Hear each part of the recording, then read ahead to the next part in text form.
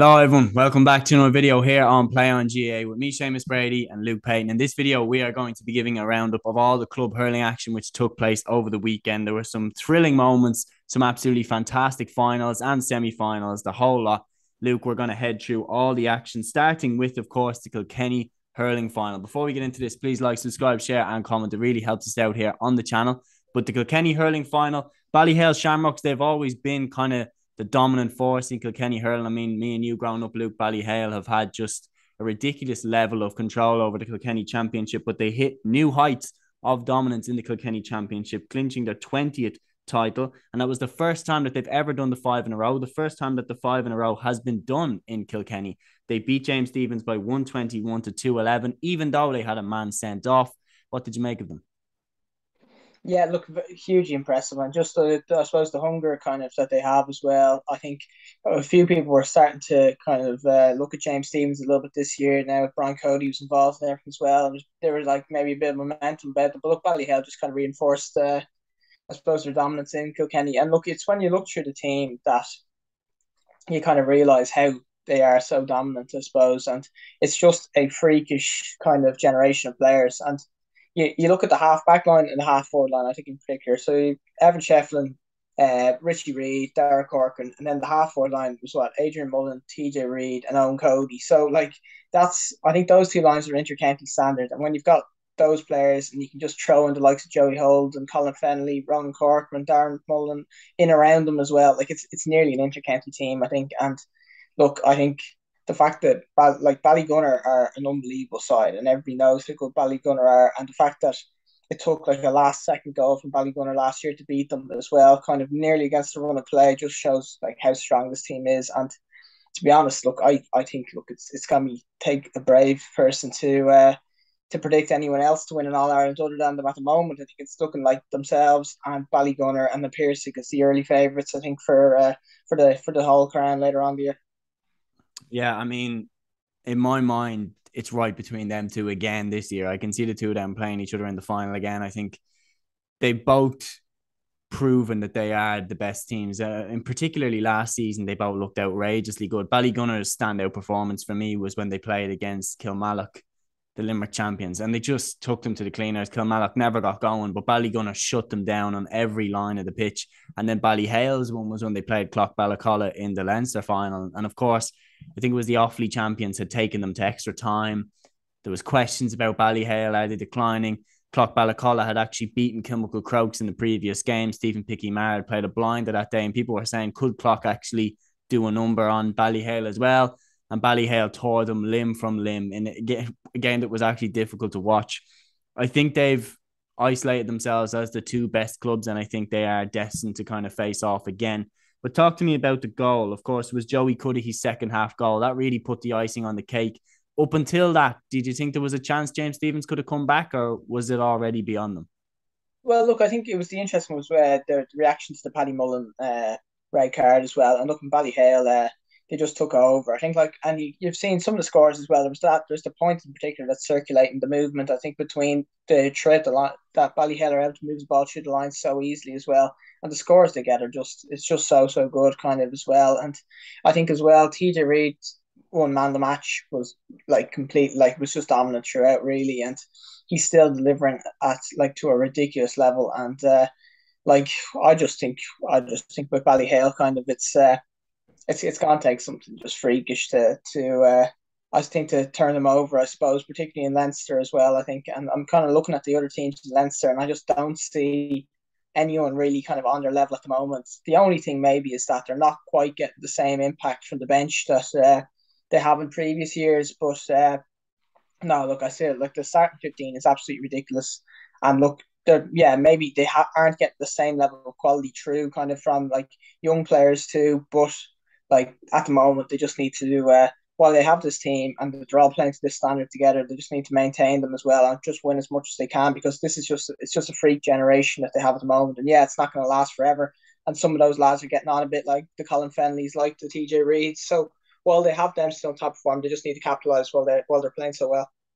Yeah, 100% agree with that. You were mentioning about, we were talking about, sorry, that Ballyhale and Ballygunner are the two standout teams to potentially go and win the club championship.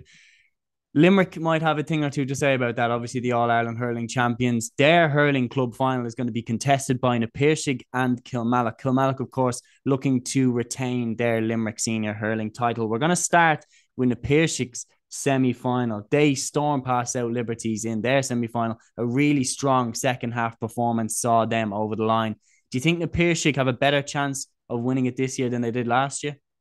Yeah, I think the Piarsaigh just have the bit between their teeth this year, and that you're looking at the tallies that they're putting up, I suppose, at the moment that it's just they've absolutely demolished everyone in their path so far, and they just look like they have that little bit of extra thing about them, I suppose, this year as well. Some of their older players as well that weren't fully firing last year kind of seem to be completely back now as well. Like Kevin Downs has been the top scorer in the championship and everything as well. So they no look they look really really good, and I suppose in comparison, look, Kilmallock had an almighty scare I suppose at the weekend as well. It was a late goal by Robbie Mahon as well, like last pluck of the game pretty much to beat it there. So like yeah, I think the form book at the moment suggests that Na Piarsaigh are quite the outfit this year, and that it's going to be that look at the if you're basing off the results so far in the championship in Limerick so far, you'd imagine that they will be favourites going in. They have the likes look Peter Casey be back fit and everything like that as well, and that they have it's just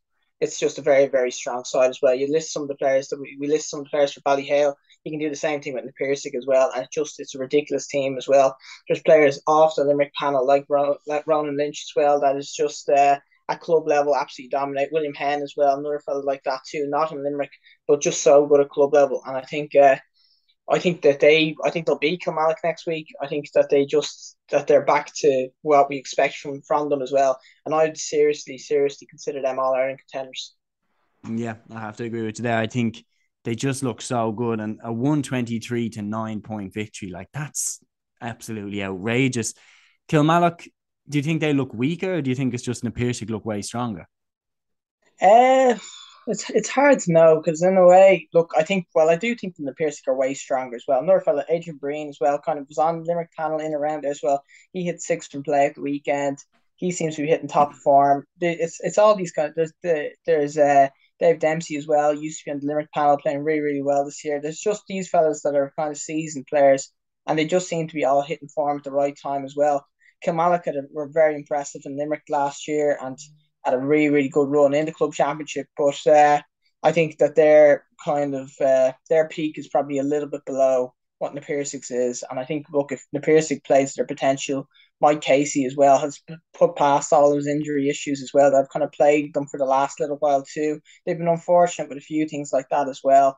And look, the figures like Will O'Donoghue and around midfield too as well. That they're just it's just I just think it's too strong a team that if they can get all those players out there fully fit as well, I just think it's too strong a team for Kilmallock, and that's why I think it's more so that they're playing to their potential rather than Kilmallock kind of hugely declining or something like that.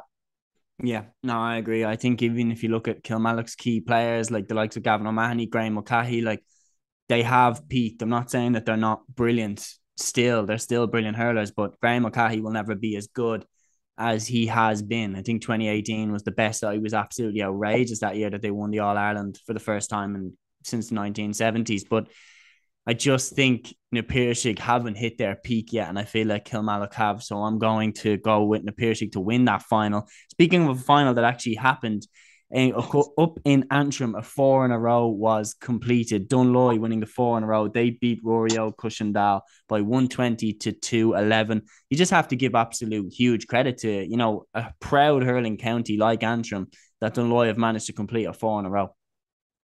Yeah, definitely, and it was it was a huge kind of achievement as well, especially considering against Cushendall. You look at some of the players that Cushendall have, the spine of their team, kind of with Burke and then Campbell and just two central defensive positions. They'd Neil McManus up the other end as well. It's a serious enough team when you list it on paper as well. And for Dunloy to complete four in a row when Cushendall are no pushovers whatsoever, it's a serious achievement. Like for Dunloy, the Malloy's been so good for them as well. And there's just and Colin Cumming as well. He had a really really big game at the weekend in double figures with the scores as well again. So yeah, it's the Antrim Championship has been really really good for the last little while. Everything up there as well. Some really competitive finals in the last couple of years. So for Dunloy to come out with four in a row and them is just it's a huge achievement for them as well. And look, I think a lot of people have got special interest in Antrim hurling in recent years as well, considering that their inter-county team's been providing so much entertainment as well, and there's some serious hurlers up there as well. So look, I think Dunloy will be. I think look they'll be a good outfit, I suppose, and even going into Ulster as well. And look, they last year did a good old battle with Slaughtneil, I suppose, as well. And I'd say they're probably destined as well for later on in Ulster. I'm not sure what the draw if they're to meet in the final or a semi-final as well. But look, I think that game, when they inevitably do play, will be the one that will decide who comes out of Ulster this year. Yeah, I mean, you took the words out of my mouth there. I was just about to ask you. Everyone looks at Slaughtneil and Dunloy, and they are the top two up in Ulster. Do you think that's Slaughtneil still the superior out of the two, or do you think maybe Dunloy have a better chance of beating them this year?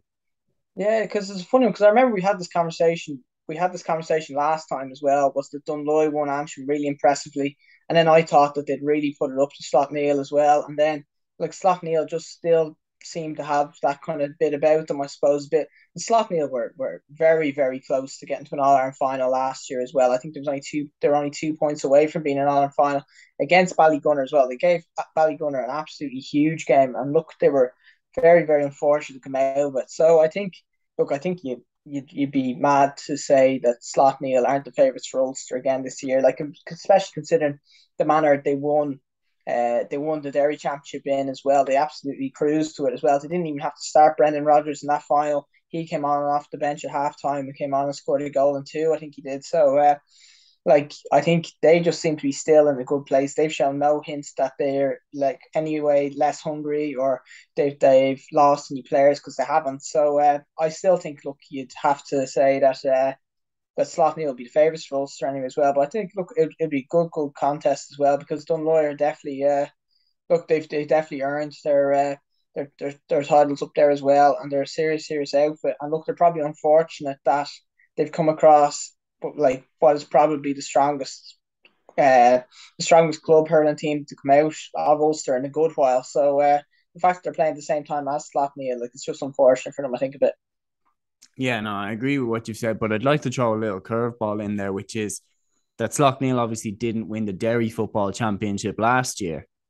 And obviously now they're coming up against the Glen and everyone's going to be watching that game. I just think that there's a little chance, maybe if Slaughtneil, maybe if they do reclaim the Derry football title, maybe they will want to make a push at Ulster and maybe keeping an eye on two things at the same time. Maybe Dunloy would be able to catch them on the hop if they were kind of split focused on the football and the hurling. If the McCaigs and Brendan Rodgers had to do both, if they had to play football and hurling at that high a level, maybe Dunloy could catch them. But I feel like if Glen beats Slaughtneil and Slaughtneil only have the hurling left, then I would 100% back Slaughtneil to retain the Ulster title again.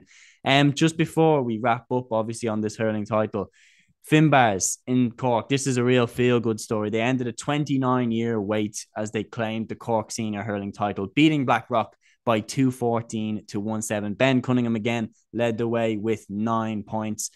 Fantastic day for St. Finbarrs. What a victory.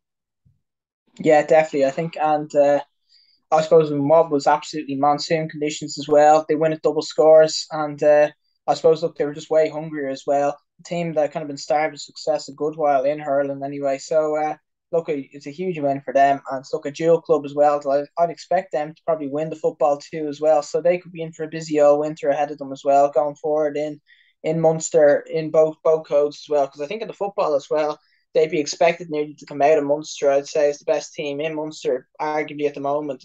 The hurlers are going to have a tougher route. I'd say they're looking at either Ballyhale or Ariogue, but look, it's a really great achievement for them as well. And you know, it's a kind of I think it's a promising sign for Cork hurling in general. Is that you look at some of the players that are on that team as well, that they're exactly the profile the Cork need. That I think in particular, Ethan Toomey in midfield was on the panel last year.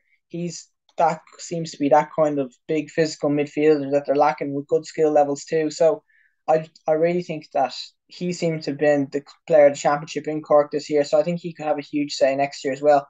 And then the other interesting ones, I think Ben O'Connor kind of was being named at wing back, but he played a lot in kind of midfield. And there's kind of again a lot of comparisons to Will O'Donoghue in the same way he plays. That he's just that kind of enforcer around midfield that gets huge turnovers. And that the issue for him is that, well, for Cork, I say, is that he seems to be maybe prioritising rugby, and that look, he just seems to be that he's one of the best prospects to come out of Cork, I think, in recent years, and looks like if he could actually commit to the Cork hurlers, I think he'd make an absolutely huge say in that team as well. And that if he like said that he was going to join the Cork hurling panel next year, he'd be another fella I'd be expecting to see starting. So that'd be a real interesting one. And then up the other end of the pitch, Brian Hayes is again the exact profile they need. Big, tall fella as well able to win his own ball clean, able to hit scores, but he's in the footballers too. So there's all the solution, I think, to the Cork's problems. All the players they need are there. Whether they can actually get them in as well, that yeah, I think that'll be an interesting one. I think that Pat Ryan's going to have to spend his first job, I think, for Cork is going to be trying to get those fellas in as well. And then look, as you've already mentioned, he's going to have to nurture kind of Ben Cunningham into the team, because he looks to be a serious player. But again, he's a fellow that's eligible for under 20 again next year too. So they're going to have to manage him and like his physicality as well. They'll try to bulk him up a little bit as well.